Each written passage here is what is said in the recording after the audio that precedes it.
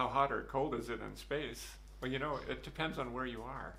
If you're on the daylight side and the sun's shining on you, then it could be as hot as 200 degrees. And if you're on the back side on the dark side, it could be minus 200 degrees. So there's a 400 degree swing in temperature. So it just depends on where you are. What were my first thoughts when I first saw the Earth from space? I was amazed. I can even tell you where we were. We were over the Alps, and we were heading southeast, and I looked out the window at the Eastern Mediterranean and had to ask one of my crewmates, what is that? It's beautiful. How long does it take to train to be an astronaut? Well, to tell you the truth, you're training to be an astronaut right now while you're in school. So I look back as to how I became an astronaut, and I realized it started when I was in school and I became interested in math and science, and one thing led to another, and lo and behold, one day I found out I was qualified to be an astronaut and was selected. My favorite thing about being in space, it's definitely looking back at this beautiful planet of ours. I never got tired of it. It's incredible. The colors are magnificent. The sights are unbelievable. I never got tired of it. It's my favorite thing. Do humans age slowly in space? Well, that's a tough one. And technically, yes, we do, but at the speeds that we travel, and at least that I traveled in the space shuttle, 8 kilometers per second, that's not anywhere near the speed of light. You have to get up near the speed of light before it starts mattering. So technically, I might be a fraction of a millisecond younger now than I would have been, but I don't think you can measure that. What is the best technology to come out of the space program? I think it clearly has to be digital computers. Back in the Apollo era when we were trying to go to the moon, analog computers were what were used at the time, and they realized that to save weight and to shrink the computers, they needed a new technology, and that technology is digital, and we use it now everywhere, from your cell phone to banking to cameras. So I think digital technology is the greatest spin-off from the space program.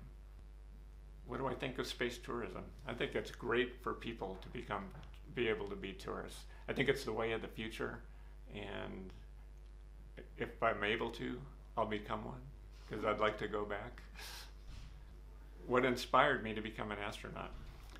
When I was 8 years old, I was watching on a black and white television as the first American astronaut was launched into space, and I thought, wonder what that feels like to get in a rocket and leave the planet.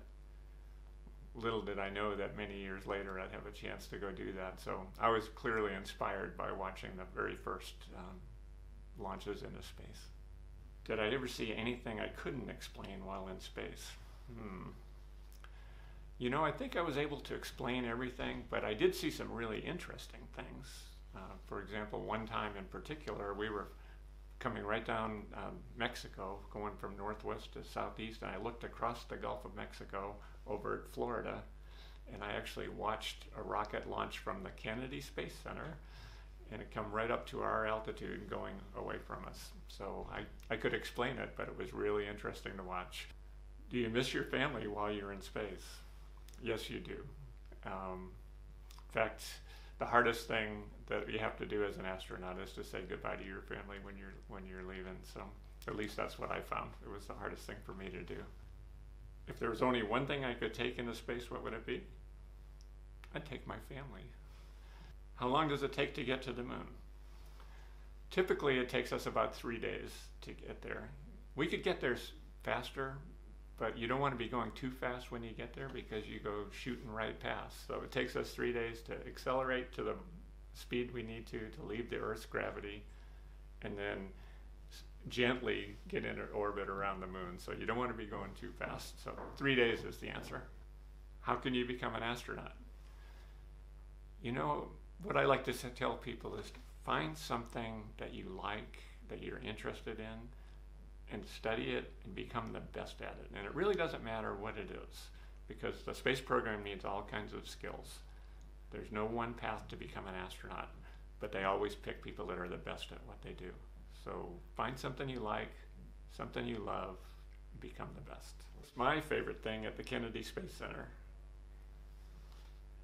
You know, that's a tough one to answer because there are so many things there to see there. The latest attraction is the Heroes and Legends in the Astronaut Hall of Fame.